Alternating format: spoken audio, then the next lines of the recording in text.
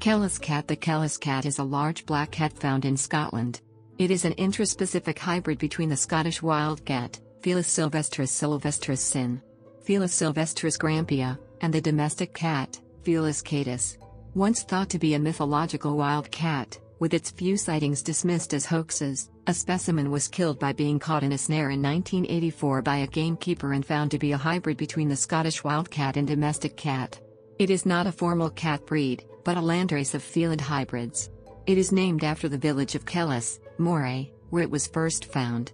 The first live cat was caught by the Tomorrow's World team and featured in the 1986 program On the Trail of the Big Cat. The historian Charles Thomas speculated that the Pictish stone at Golspie may depict a Kellas cat. The Golspie stone, now held at the Dunrobin Castle Museum, shows a cat-like creature standing on top of a salmon, which may allude to the characteristics ascribed to a Kellas cat of catching fish while swimming in the river. A researcher at the National Museum of Scotland examined 8 Kellas cat specimens.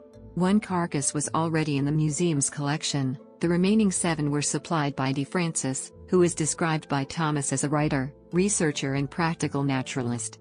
He identified one of the animals as a melanistic wildcat. This juvenile male was the first wildcat ever documented as melanistic in Scotland.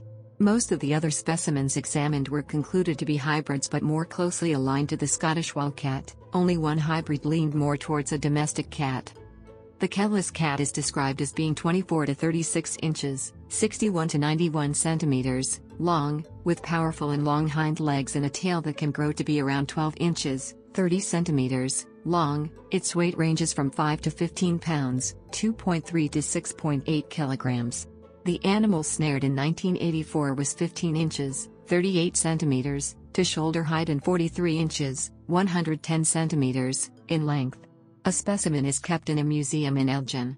The Zoology Museum of the University of Aberdeen also holds a mounted specimen that was found during 2002 in the Inch area of Aberdeenshire.